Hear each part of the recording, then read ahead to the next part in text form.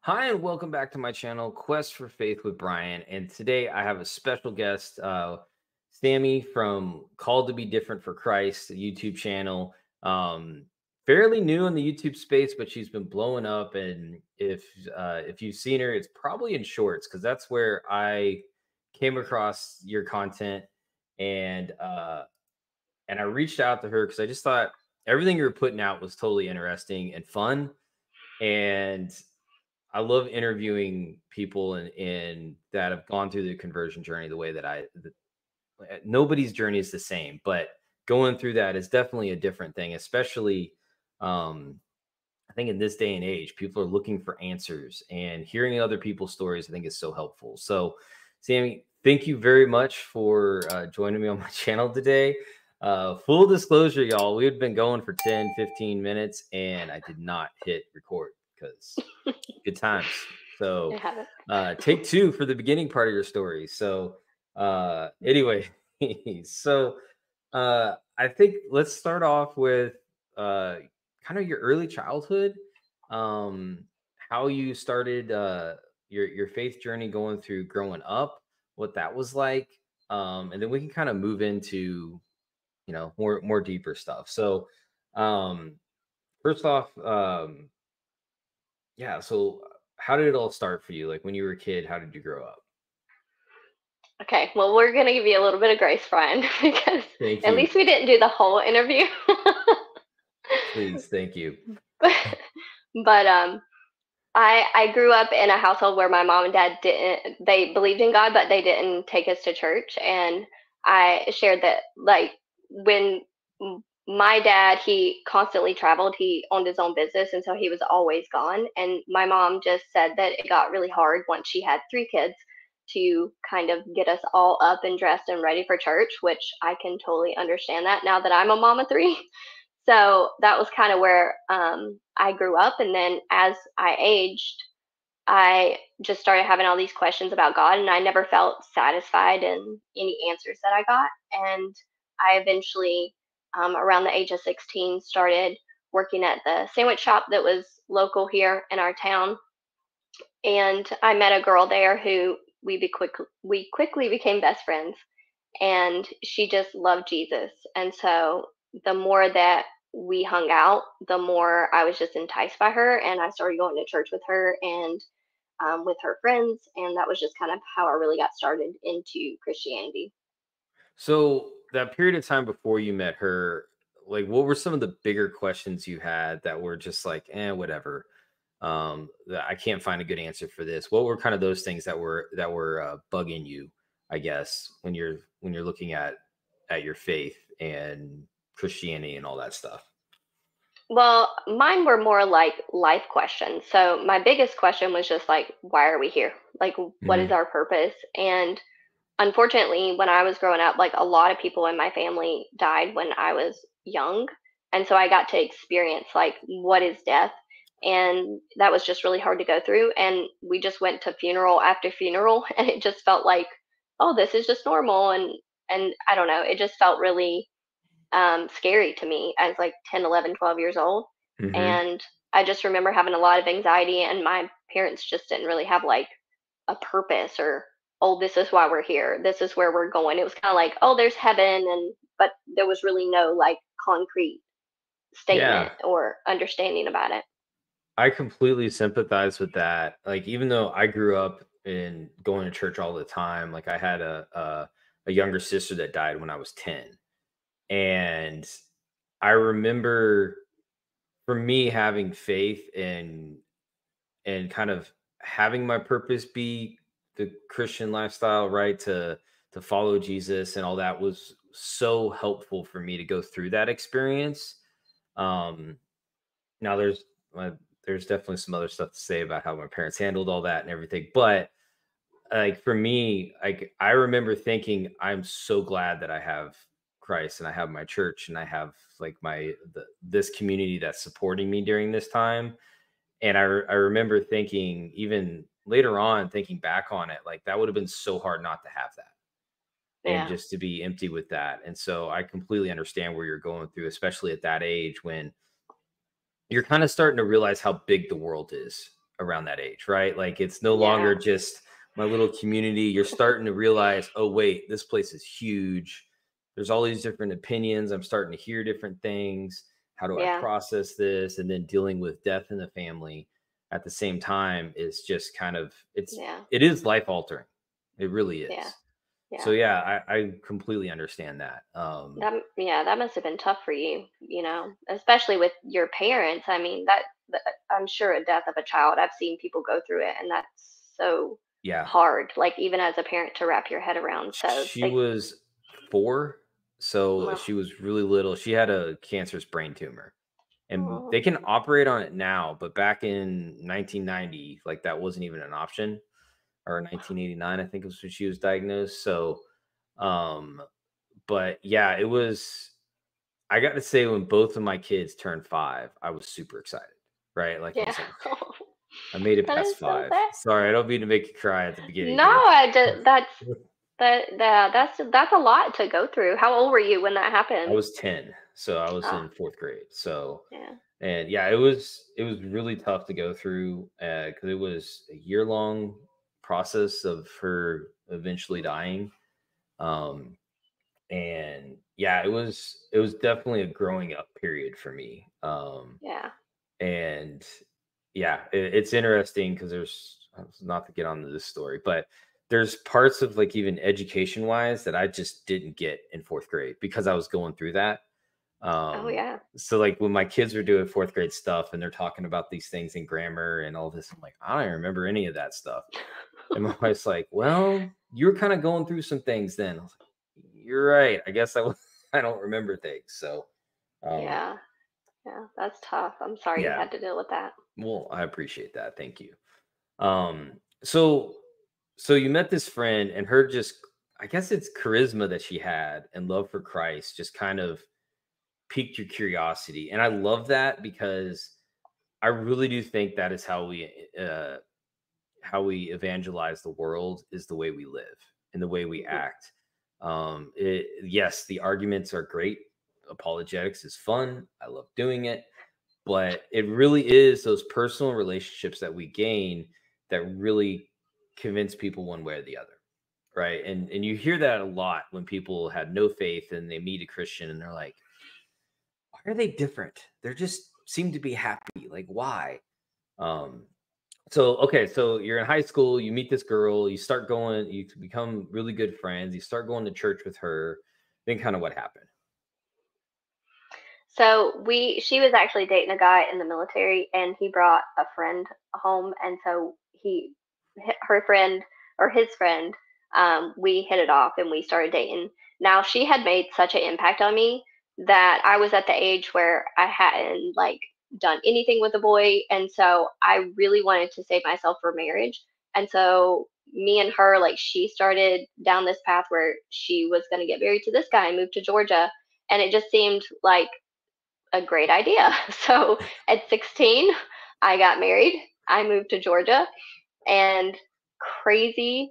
Don't even know why I did that. But looking back, like, um, it was definitely a part of my story that I'm not ashamed of. It's just something that I can speak out about now and go, just hold on, like, don't get married Right. because it's such a huge commitment. But I didn't understand all that, and neither did she. She was probably 3 years older than me. So neither of us really knew what we were doing. We were really, really young. And we moved down to Georgia, and my relationship did not work out. And so I moved back, and that's when me and her kind of fell apart. But Hmm. like you said, like her just living it, and that's something that had always stuck with me. So when I started looking back into Christianity after my divorce, I started realizing that there was more to it. And, it even like broke my heart. Like it made such an impact on me the way that she lived that when I was thinking about divorcing my husband back then, I was like looking through the Bible, even though I didn't read it, trying to figure out like, oh my gosh, I can't get divorced. And like, but I didn't understand it. But it was really hard for me to go through because she was the only person I had to kind of lean on and go, like, what do I do? And she Yeah. was so young that it wasn't really helpful. Like, Right. You guys are both just kind of young and dumb, but yes, at the same very dumb. time, like, it's important, right?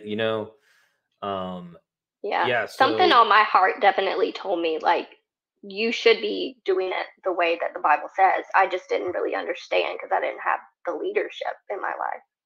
well, and I think too, with that, a lot of Protestant churches, yes, they don't, they say like they definitely speak against divorce, but they don't consider it a sacrament, right? Like Right. there's this fine line because once you upgrade it to a sacrament, it's a totally different realm.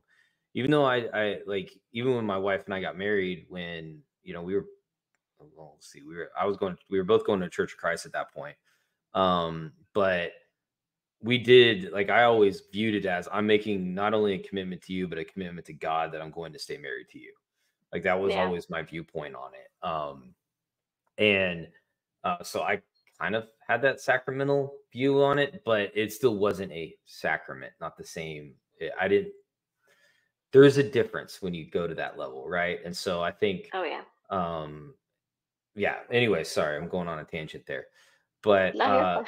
so you move back, you move back home.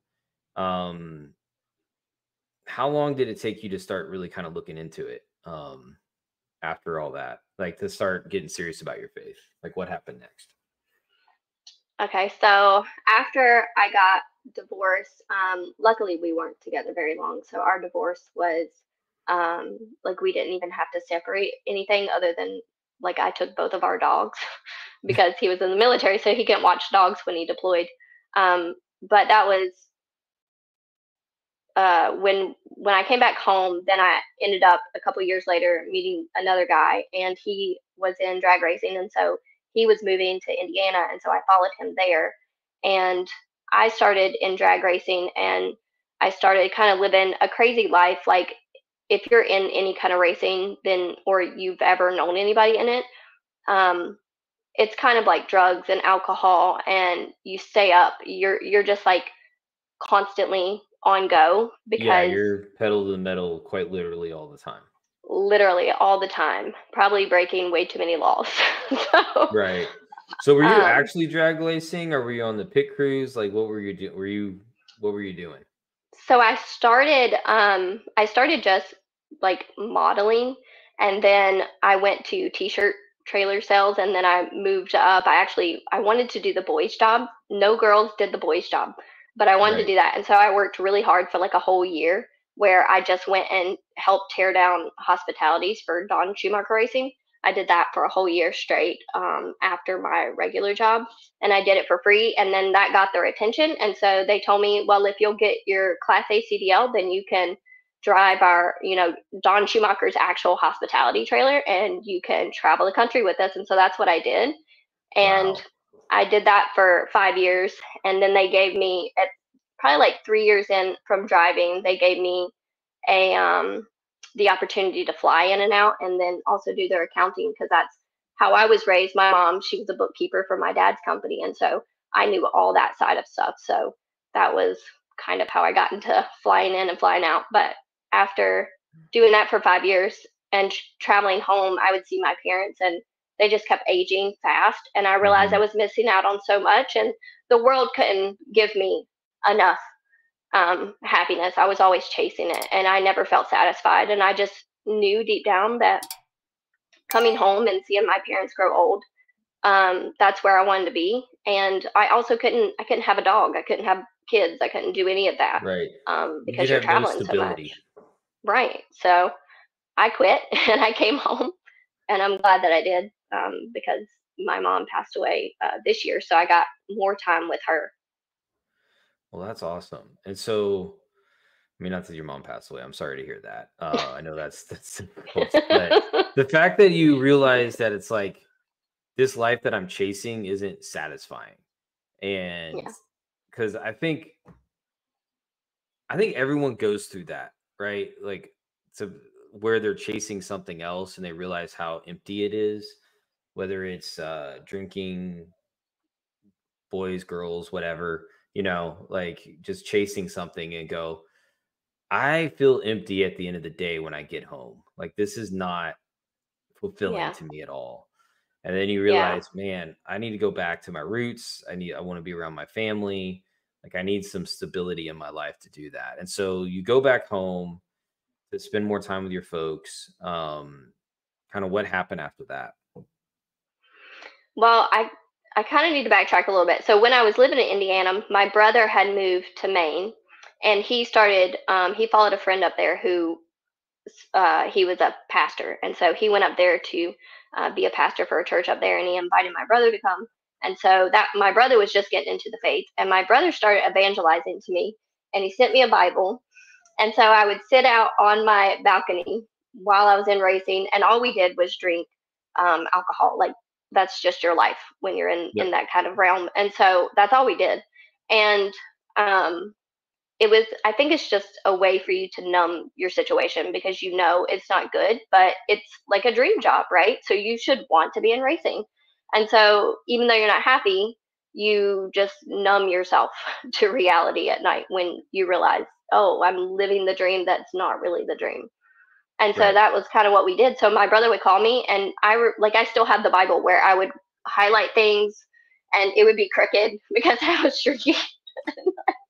It was so bad, but it got me into reading the Bible. So it started somewhere, and God was just slowly planting seeds. And then when me and that guy started I wanted to move home, and we were struggling in a bad, like, he was just a really bad relationship, very verbally abusive, um, became physically abusive at the end. And it was just so bad that I had a girlfriend up there, and me and her started going to church up there. And I thought about getting baptized up there, but I didn't really understand it. And so I ended up, when I moved home, I started reading the Bible more and more, and I just couldn't put it down for the longest time. And then I started struggling again because I still didn't have any kind of structure. I didn't have a church. And then I started going to like Elevation, which maybe you've heard of Yes. it since you Yes. live pretty close, which is a good stepping stone to get you into the church, but I wouldn't consider it a church that should be really looked into as something to grow your faith. And so Right. I started going there for a little bit. And then when me and my husband actually met, and we had our first son, then that's when I was like, I need to find a church. I need to be able to have these answers for my kid when he gets older.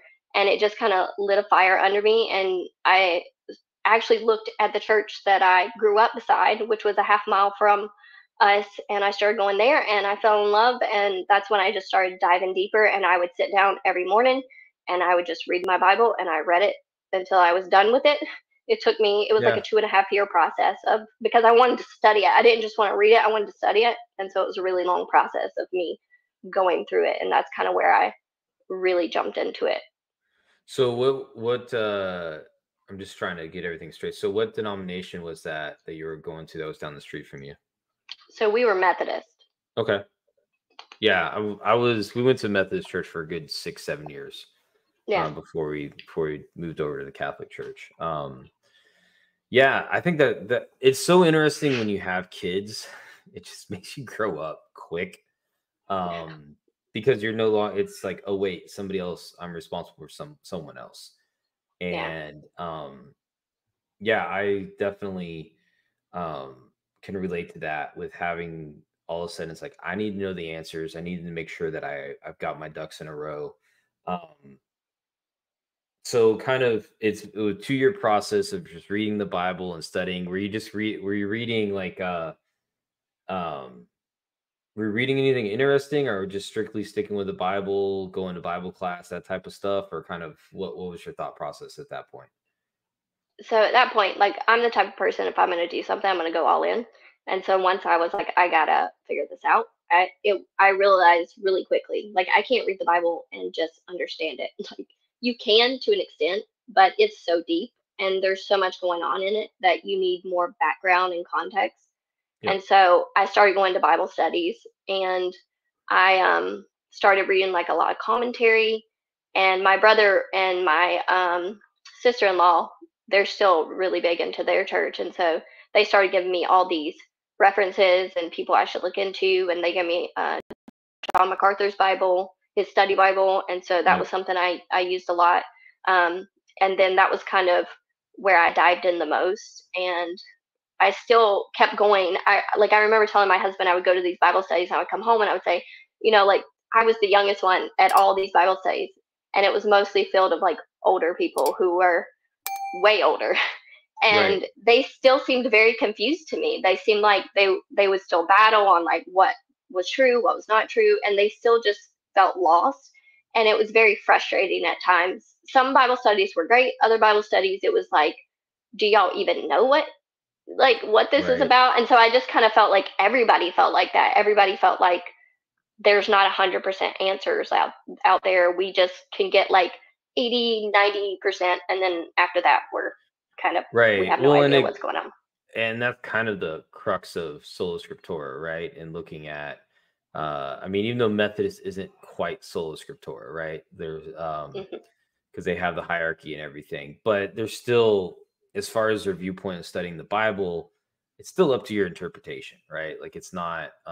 There are some areas where it's like, no, this is what this means, but there's a lot where it's like, and I think that's kind of the main reason we had the split there with the Methodist Church in the last 5 years. So, Yeah. but yeah, I totally understand that and get that.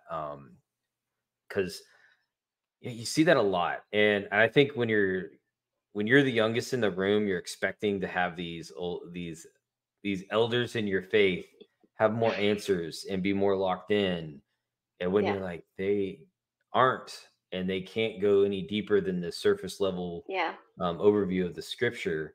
um yeah, that is difficult. I think it So showed me too the struggles with sola scriptura, because even though I didn't know what sola scriptura really was then, like I hadn't been approached with that idea, but it just showed me that like these women, they read their Bibles, they knew the Bible, but they could just quote scriptures. But even sometimes I would find myself teaching these ladies, things that I had read or things that I had learned through commentary, through other people that were like scholars who had deep dived into it a lot further and went to seminaries. And so there was more than just like a surface level. Oh, it was always just we love Jesus, and that's mhm, basically it. And it was like I think there's more to this. It has to be deeper than just I love Jesus. Period. The end. right, in that personal relationship deal, right? Yeah. um which, yes, we all should have a personal relationship with Christ, but yes, I agree with you 100%. So so how long were you guys going to a Methodist church? We went there for 5 years. 5 years?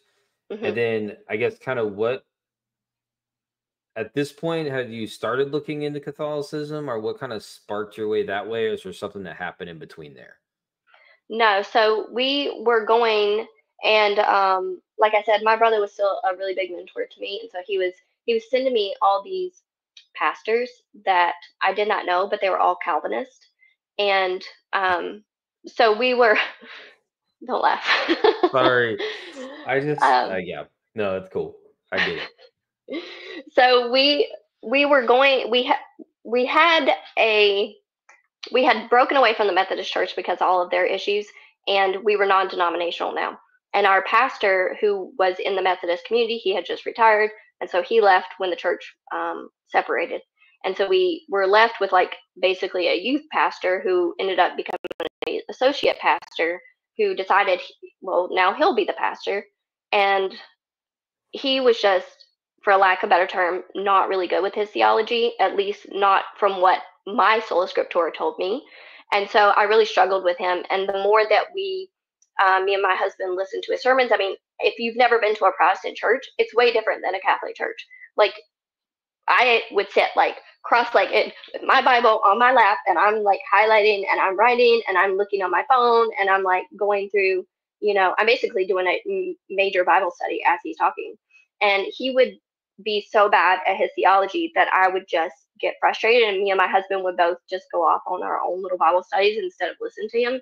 And so at that point, we knew we needed to get out of that church. But my mom was getting ready to pass away. She had just told us in November that she was quitting all treatments. And so it was just not the time for me to Yeah. add one more thing to my plate. I was super pregnant with Coda, and it was just way too much. And so I told my husband, I was like, I'll look at other churches, but I can't really like jump off the deep end and go try and find a church right now. And so that's what I was doing. And my brother kept sending me like all the references and churches he thought would be good, which ended up being more Calvinist churches. Hmm. And then after my mom passed, we had Coda. And then we started looking again into more churches. It was the time, now we're Right. ready. We can go find a new church.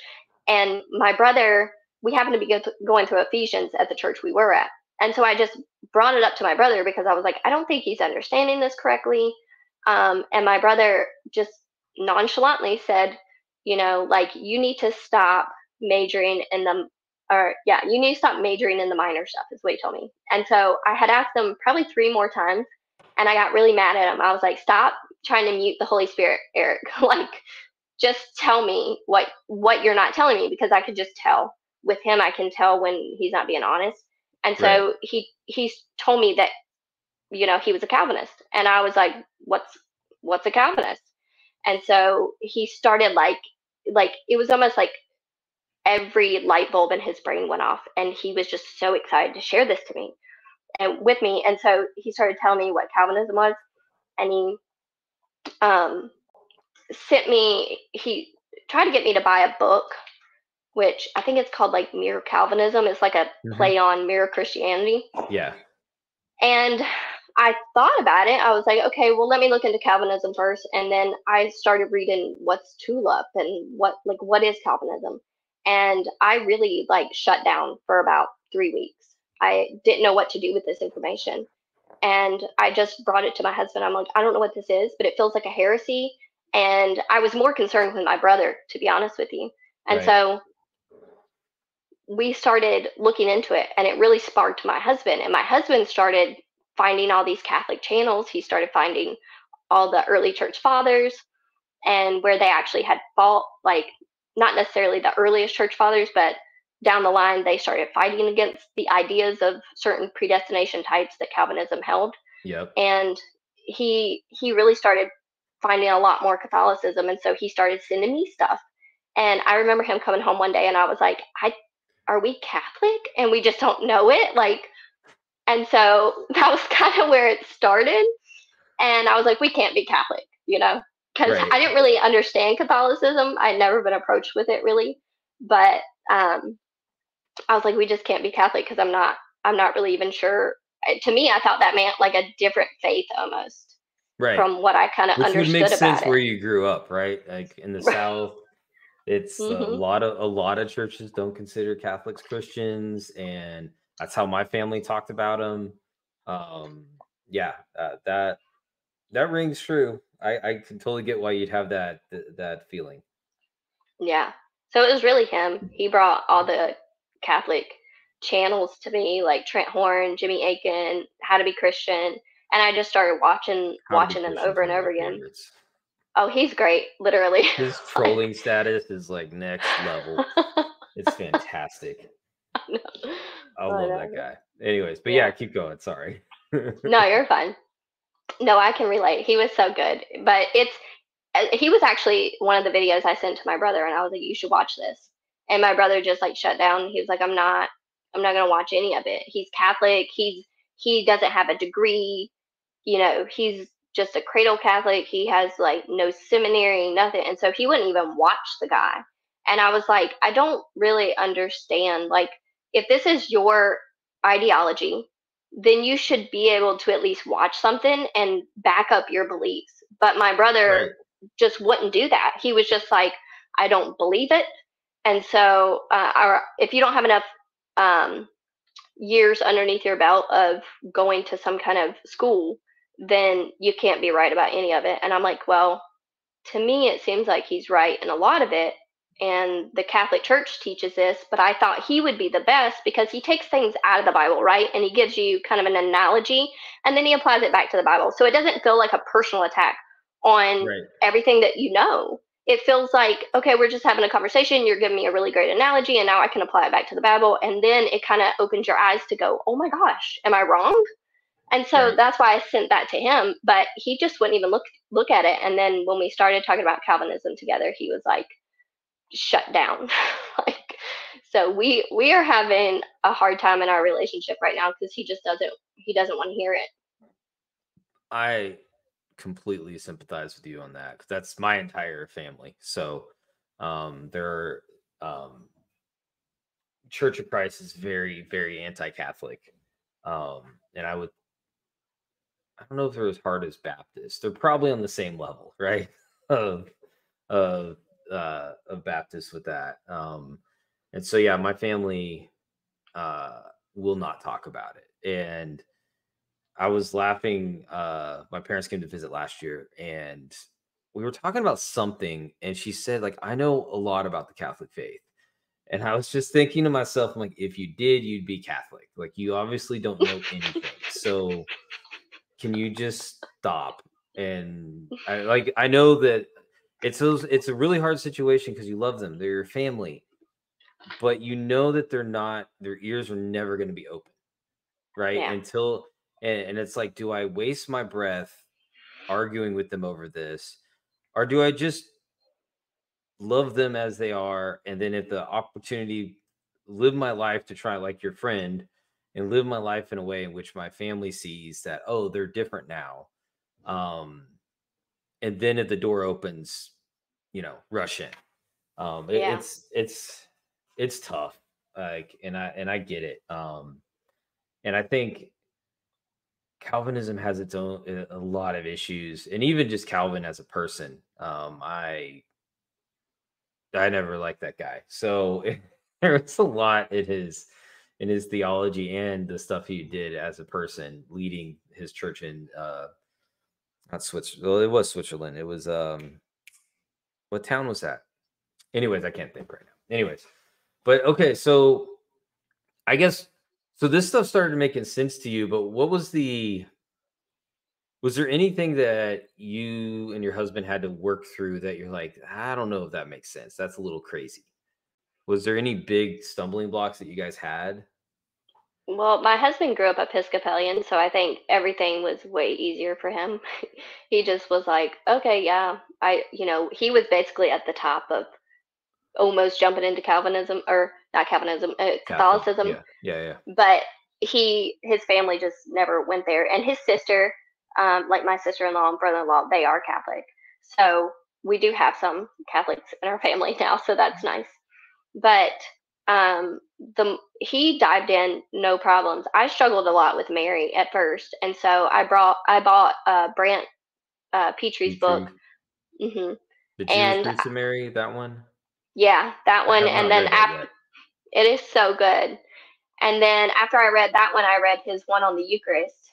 And at this point, we had already decided to join the Catholic Church. We went to one Catholic Mass on Saturday, and we left. And Jackson said, what did you think? I said, I don't know what they're doing, like, but I love it, and I can see that, like, from everything we had already studied, because we had already deep dived into Catholicism. We're not the type of people that's just going to jump ship.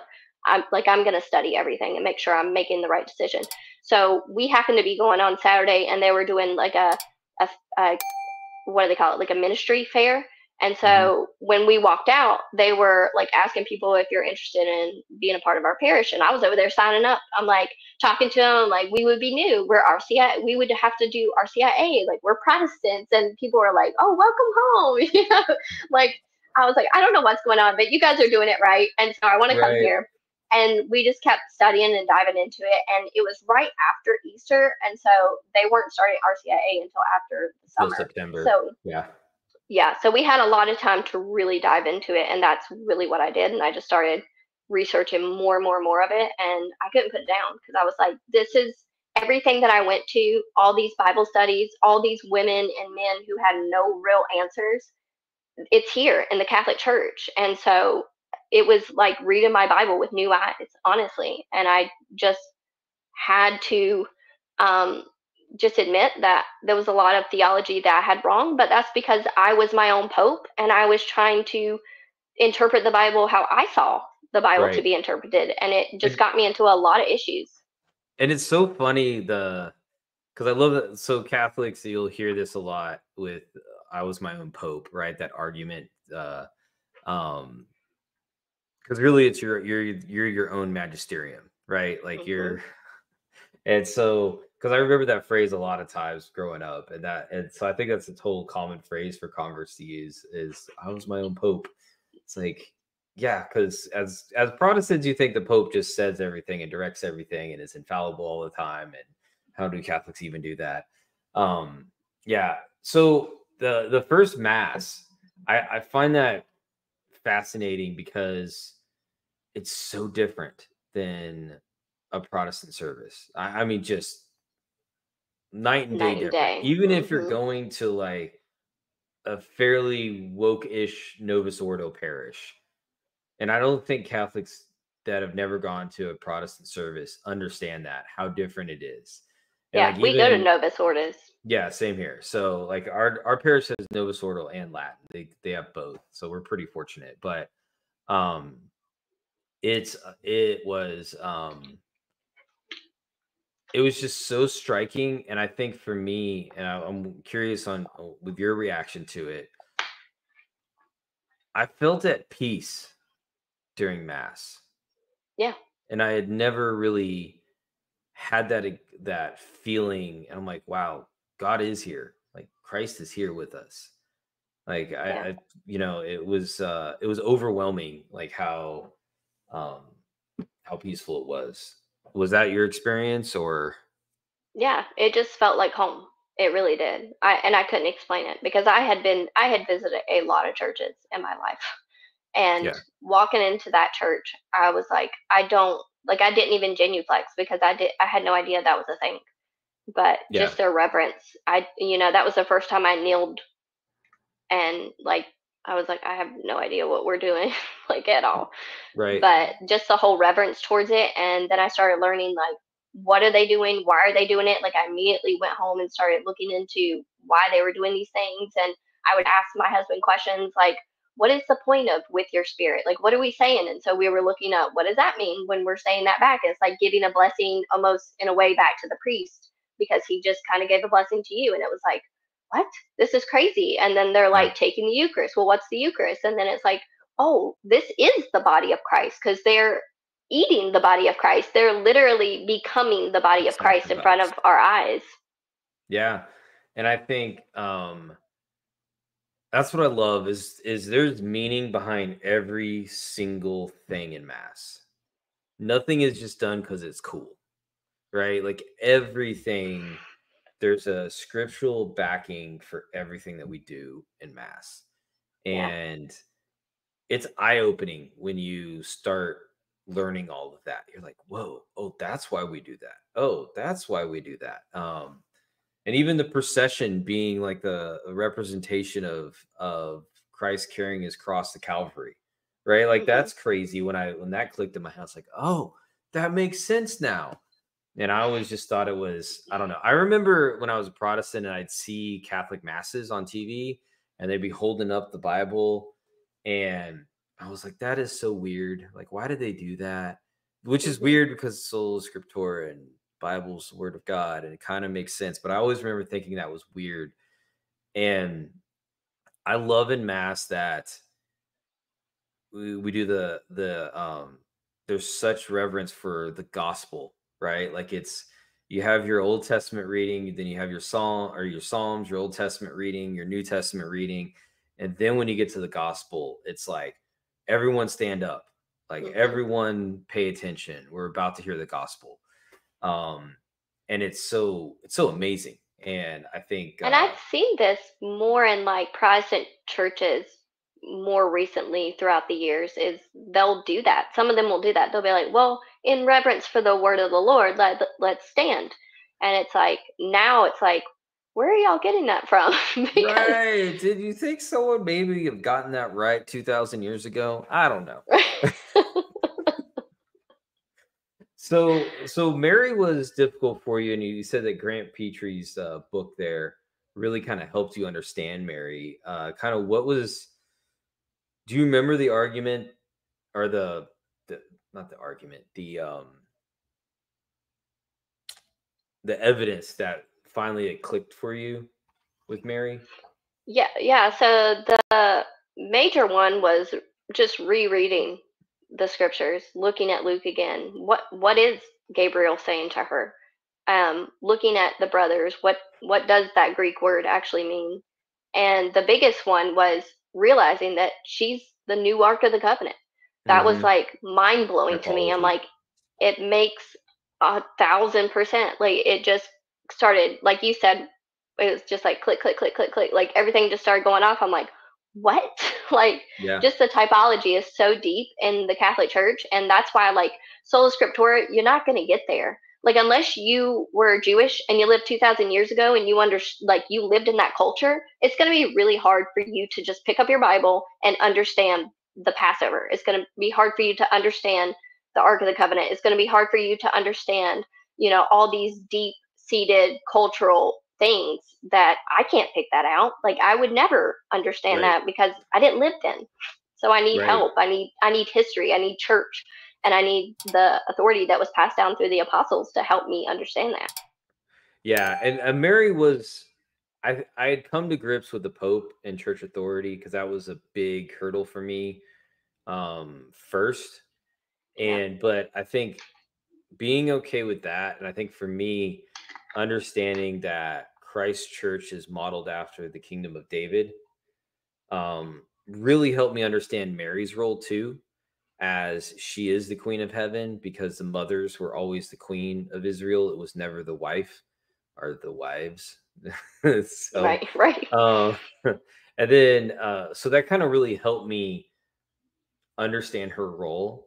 I still remember we were already going through RCIA, and I was praying the rosary was hard to get because I feel like I wish churches spent more time in RCIA teaching you how to pray the rosary, because you know what it is, you know the prayers, and you can get those little booklets, and then you're praying them. And I remember I was like, well, I guess I'll pray it, but I didn't really understand the mysteries and how to do all that stuff. And I would listen to Catholic radio while I was driving around sometimes, and it's like the flowery language that they use to describe Mary in some of their prayers, and like the Protestant in me was still going like, oh, okay, Hmm. I'm good, and it just took a while to understand everything. Yeah. I don't think that if you're going to be a Protestant and then try to become a Catholic, things like that are going to hang you up because you've heard it. There's so much that I didn't even realize was instilled in me, and I wasn't even raised in the church. Right, Like I have only been studying it for probably 7 years.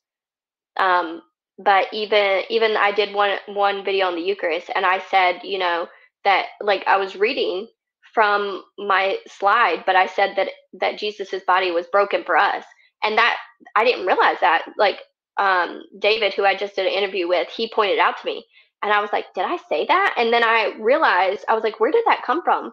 That comes from the Protestant church that we went to. When they did communion, that's what he would say. And apparently, this is like something that was in the new or the King James version, but we know scripturally like Christ's body was never broken, and so it's right, actually almost wrong to say that. And so I'm like, that's just stuck in my head from hearing that. But why are yeah, they saying that? Like just yeah. little things like that. I'm like, I don't mean to say it. It's just in me. And It so I comes can see out. how, yeah, it has to be really hard if you've been in it from a child and just hearing the same Protestant teachings. It has to be really, really hard because it was hard enough for me to grasp Mary.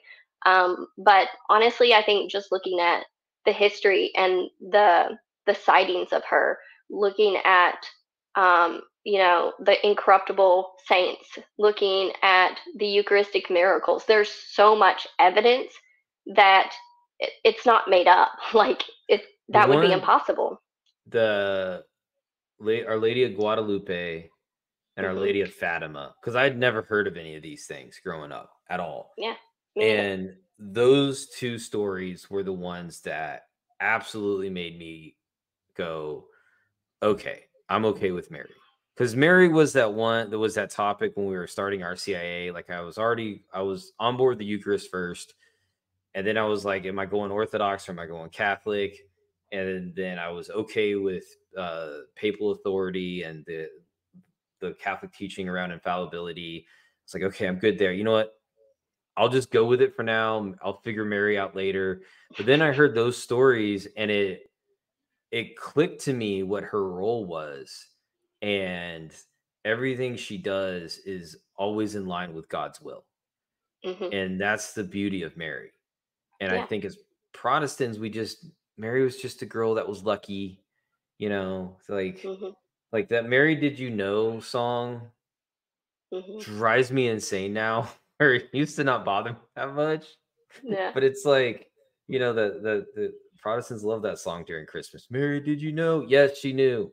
Like, read scripture. They told her when they presented Christ to in the temple there on whatever day 8, and Yeah. the prophetess Anna told her what was going to happen, and so did Simeon, and like, Yeah. she And knew, folks. Protestants love that. They're like, where is it in scripture? Where, it's always about like, I need to see it black and white. And then if you just say like, well, where's Trinity in scripture? That word's not written. There's so many examples that are not in scripture, but we can conclude from scripture, from tradition, from like the early church fathers, that there's some things that Protestants hold that are outside the Bible, including their Bible. Like the Yes. the actual book that they're reading is not written in the Bible. So you had to have the authority, and then for you to walk around and crap on the authority that gave you the scriptures that you hold so dear to your heart is ludicrous to me. And once I started like thinking about it just in common sense, I was like, this doesn't make sense. Why are we fighting against the very people who safeguarded this religion for us to even be able to crap on them for? Yeah. 100. Yeah, you're spot on there. And I think, I mean, for me, the removal of the Apocrypha was the kickstart for my journey. I don't know if you've watched any of my stuff on that.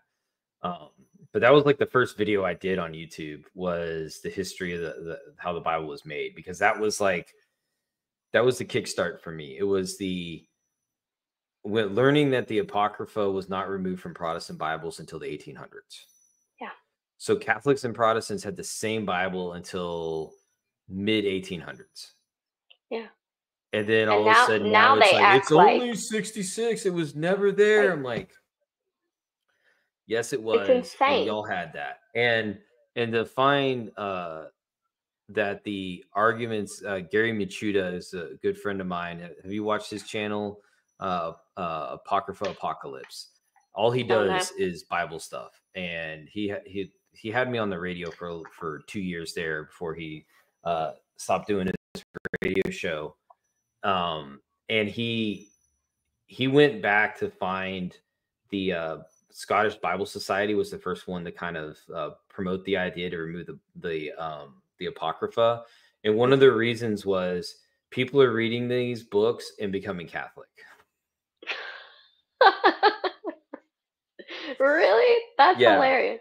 like he flew to So we England. got to nip that in the bud. Yeah, it's going to be cheaper to print because they're not scripture, they're not canon. So why don't we just do it because it's cheaper to print? Oh yeah, and people are reading these and becoming Catholic. And Yeah. but he had to fly to England to find the meeting That's notes impressive. of the society and make copies of them to bring them back so he could find them, because they're not online anywhere. So he That is literally had to fly to insane. England to find that. So, um, Wow. but yeah, I think it's fascinating to me, this disdain for the church that actually gave you all the good things you have, Yeah. and I think who is it that has that analogy where it's like the Catholic Church is this giant ship going across the ocean, and people have taken parts off that ship to make their own little ship, and Yeah. some of them get further away than others, but you can still all see the big ship in the distance, and you're like, hey, what is that over there? And Yeah. yeah, Yeah, I've heard um, it like Protestants are like the lifeboats on the sides or something. Like yeah, and they're so not they're everything, still part of the mothership. They're just not on board with the Right. And mothership, so like kind of. everything good that they have, they got from the Catholic Church. It's kind of that analogy there. Like you got it from us, Yeah. so have fun. Yeah. Um, I think what breaks my heart the most is that, and the reason why, like, I've continued on this channel, because I don't know if you know much about why I started my channel, but I did it for my no, kids. I was literally gonna Um, ask you that question yeah, next. so I actually started for my kids. So if you go back to my like earliest ones, it's all about like called to be different. So my first one's like Adam and Eve, how they were called to be different by God, and how they stood out, and the ripple effect that they caused throughout history. And so I just kind of wanted to make all these kind of people throughout history who were in the Bible that God called to be different from the world, and what kind of effects they had. And so that's what I started my channel for, was for my kids, so that they could stand on, okay, well, God did something with Adam, God did something with Eve, God did something with Miriam, with Moses, with, like, there's so many people throughout the Bible we could do this on. But that's what I started on. And then when the Calvinism thing happened, I got off, and I just realized that I didn't really know what I was talking about, and I didn't want to say anything out into the world if I'm not saying it correctly.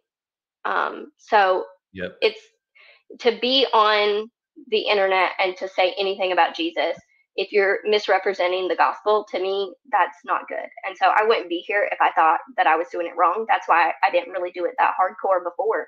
But after Pints gave me the shout out, and after I kept looking into Catholicism, I I can't keep my mouth shut because I'm like, it frustrates me that I feel like so many amazing, wonderful people are Protestant and they shouldn't be Protestant. And when I was a Protestant, I just felt like I didn't have the fullness of the faith.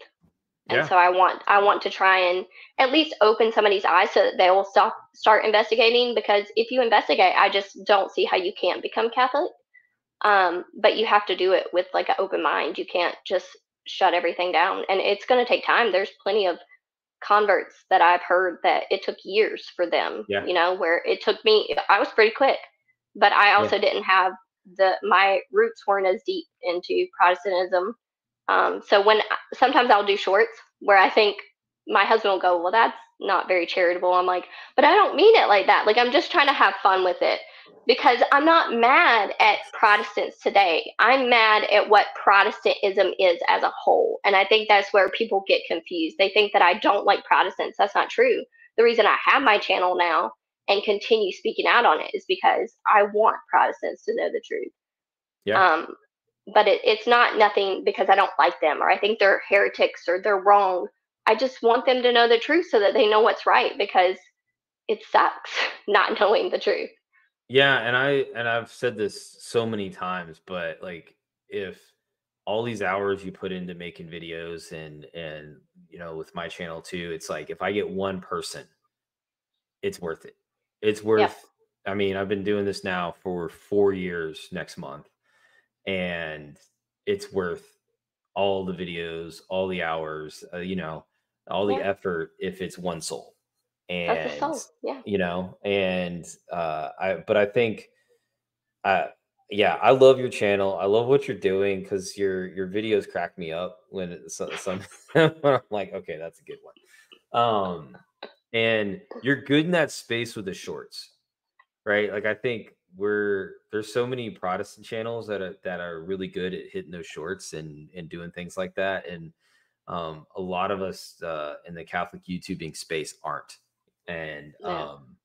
I think we need to get better at that, and we can learn from you because you're doing a good job in that space. So I um just like to have fun with it. I mean, I don't think I'm that good, but I've heard people, they've given me some props on it. So it keeps me going. Like, I yeah. really enjoy the encouragement, because sometimes I'm like, oh, maybe I am being rude or aggressive, but I don't mean it like that. Like, if you know my heart, you know that I'm just trying to have fun with Yeah. it. And I mean sometimes it's a good way to wake somebody up, right? Like I'll Yeah. have a few what did I had one video on the Eucharist I did where I think I titled it "Why Protestants Reject Christ" or something like that. Like I think that's how I Mhm. initially titled it, and obviously I don't think that, but it was more of a shock value to like, hey, watch this video, let me show you what I'm talking about. You got to play that game a little bit. So Yeah. Yeah, it gets So them talking, and then they'll throw things out there, and it's like, wait a second, and then you give them the truth, even if it's in the comment section, but then you don't see them come back. But I have had some come back, and they're like, you know what? I started watching your channel, and I just have to say I'm Catholic, or I'm going through RCIA, or whatever. yeah, So that's so inspiring, to hear those stories, because I was that person, and thank God that there are people like you, like me, like How to Be Christian, like thank God that these people are speaking out, because without them, I don't think I would have become Catholic. yeah, yeah. I agree. I think the more that we can speak out about our faith in a charitable way and speak truth and just always stick to that, um, I think it opens the world up. And I really do think that we're in an interesting time and place in Christianity where we have this platform. I mean, I Hmm. think about this, right? A big church is 1,000 people, and we both have more than that subscribed to our channels that Yes. get to hear our voice every day whenever I we know. post. It's Right now, we crazy. might not get that many people watching every video, but still, like It's I'm an thinking opportunity. of like a big Church of Christ church in California where I grew up was 300 people. Like, okay, like it's amazing the amount of people we can reach by simply just hitting record on our phones at home and talking. Yeah. And Yeah. and I think you're the same way where it's like I'm not going to ever take that for granted that the words I'm saying need to have an impact, and I want it to have an impact. So, Yeah. but I'm really grateful to see new channels like yours pop up and start. It's cool, and so I'm really happy that your channel's being successful. So, what's next on your agenda? Keeping up with just you got any big topics coming up you're going to do videos on? So I'm getting ready to come out with my third video on the Eucharist, and that should be my final video on the Eucharist. I don't think I'm going to do a It style won't like that be. again. Well, maybe not like that kind of intense sit down. Yeah, yeah, I'm yeah. not really good at editing. I wish I was, but I'm not. Um, I just don't have the time, with 3 kids. Yeah, no, I But get you. it takes a lot of time to make videos, even to sit down and record a simple video. It can take We've some been time. talking for an So hour and 20 minutes, right? So, yeah, and my it's dad's not watching short. my baby, so Right. like, Good for him. yeah, he gets some grandpa time. So There you go.